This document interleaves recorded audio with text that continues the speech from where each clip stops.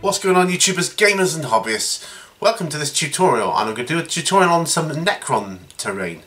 And I'm going to show you how to make Necron terrain out of, well, some everyday objects really. I'm going to use one everyday object. In this case, it's a shower gel.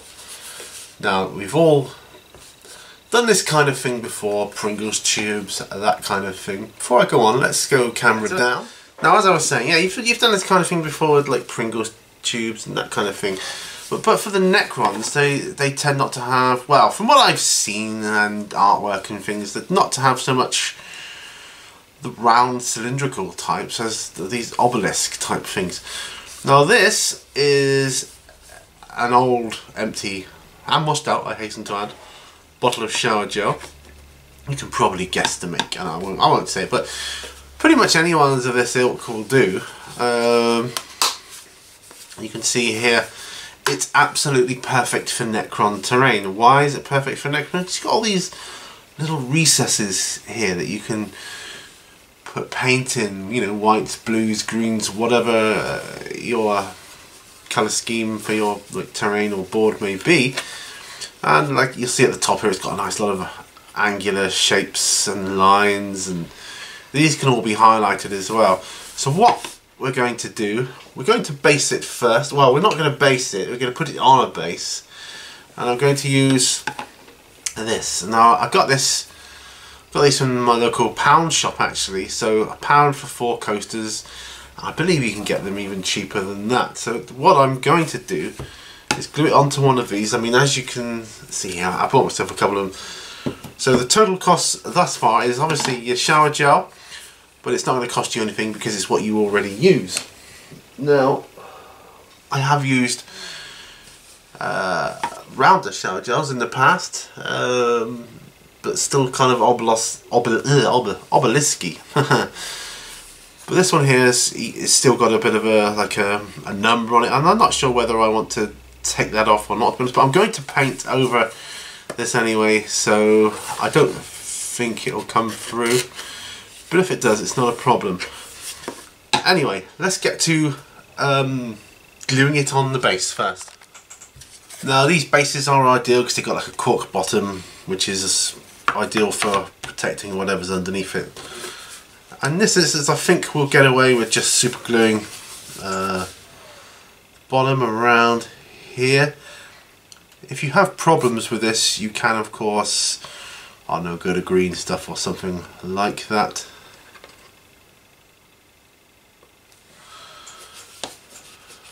But I'm hoping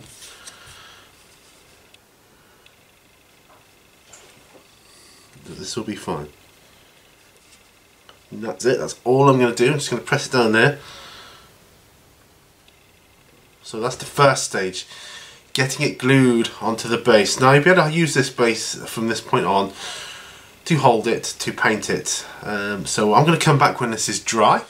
Okay, so I'm just going to prime this using my Badger Patriot 105 black Vallejo primer, PSI set to 25, and I'm just going to lay down some primer. Of course you can prime it however you want to.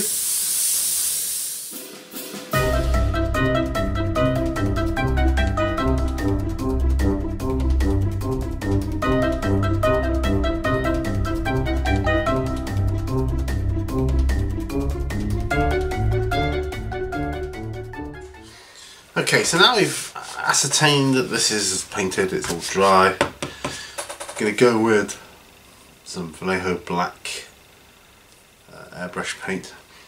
Now I want to paint it black. Now I know that painting it black primer onto black plastic was a little bit difficult, and it's going to be equally difficult having black on black. That said, I think the results will be worth it in the end. So, put my thinner through. So what I'm going to do is I'm going to airflow. Right, okay. So I'm going to get this airbrushed on, and you could hand brush it.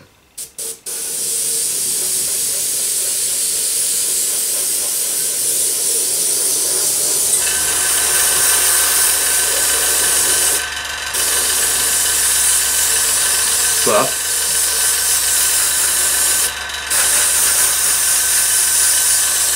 seeing as I've got the airbrush,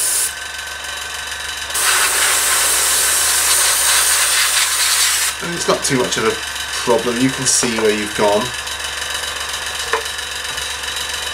on the paint as it's shinier. Yeah. This is literally just a base paint. Get this on, let this dry.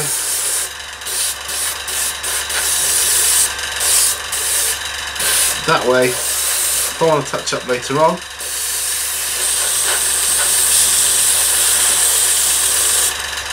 I'll just use the Vallejo Black to do that with. Okay, now we'll wait for that to dry. Okay, now that that is dry, we've got a layer of primer and of Vallejo Black. What I'm going to do is some edge highlighting on all the sharp edges now with Citadel Esching Grey. So that's what I'm going to do now. Right, so I'm going to take this straight out of the pot. Not going to bother watering or thinning this down. I was going to say watering down, but either way. And what I'm going to do is I'm going to just go along all the what I deem as the straight edges.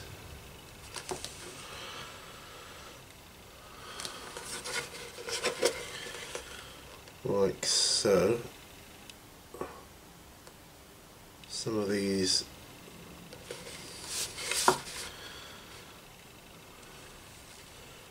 are more raised than others. So there you go. So sort of like that. And then I'm just going to use the edge of the brush. Oops. On the other areas. Like this.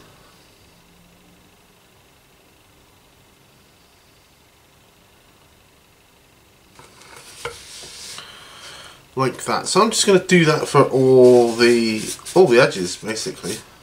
Now that's done, that's all the edges I've done with the Esching Grey, and I'm thinking for these side bits that have little dips in, moot green is what I'm thinking.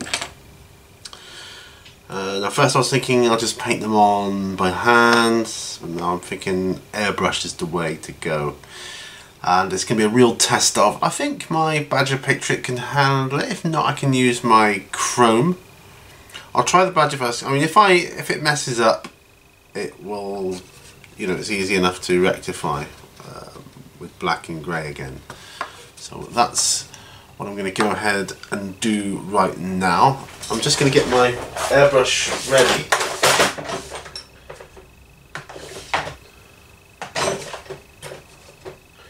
Like I said, I'll try it with the Badger first because you can get some pretty good results. If not, I'll go with my Renegade Chrome because that's a finer one. But we'll see what we can see. Okay, there's a very amateurish attempt at airbrushing the lines on. Yeah, it's okay. But then I'm thinking, well, if energy's coming, it's emanating through it. I mean, the light would shine out and down, so you kind of got that effect there. But I mean, you could decide to go do it by hand. That's perfectly fine. Yeah, but that's the way I've done it anyway. So might put some further markings on it next, and then we'll look at basing it. So in order to get some inspiration for the markings I was going to use, I went to my old Necron Codex. Knew it was useful for something, eh? And so that was the one that kind of caught my eye, the Ankh of the Triarch. So this is what I'm going to lay down on it now. And I wanted initially, well, I was kind of making it up as I went along, but I didn't want it to be like a glowing rune type of marking. I wanted it to be kind of like a, I don't know, a carved out of the stone or marble or whatever this obelisk is made of. I just want it to be look as if it had been carved out. So anyway, you'll see what I'm doing. Alright, so I'm just taking some dead white from Vallejo. Any white will do for what I did here. So I just laid some out in my little cap palette that I use, and I set about painting it out, freehanding the Ankh on the side of this obelisk. Now I'll be honest, I'm not the greatest freehand expert in the world, I know that, but I didn't really want it to be perfect because I wanted it to have this kind of look like it's been carved out by hand look. I don't know whatever backstory you could have for that. I don't know, maybe some locals found this marking and they decided to carve it out on here because of these glowing obelisks. I don't know, whatever reasons, but it could have been like a primitive tribe. And so yeah, so I decided to mark it out by hand in this manner, and it's quite easy to lay out the design, and the white's quite nice to go on the black there. Like I say, I wasn't entirely sure what direction I was going to go, but I knew I didn't want it to be a glowing rune. And like I say, I didn't want it to be perfectly symmetrical, but you can see that it's not bad. I think, you know, it's okay for freehand, especially for me. Okay, so next I went to Administratum Grey. So this is kind of the opposite of Stone Effect, really. You go light and work your way through to dark, whereas Stone Effect, I kind of start off dark and work my way through to lighter colours. And again, I wasn't particularly bothered about blending or anything like that. It's going to be like, you know, the 3 feet rule, right? So the way I figure, it'll be fine. It'll be just fine. Okay, next is Mechanicus Standard Grey. And so I'm just going to do the same thing, just overlay it over the Administratum Grey. And I'm not bothered about covering it over. I'm not trying to cover it over. Of course, I want some of it bleeding through on the outside. So I am gradually trying to get smaller with each layer. And there we go. So Mechanicus Standard Grey over the Administratum Grey. Right, now is Abaddon Black. And this is the last colour I'm going to use. I didn't want to go too many colours.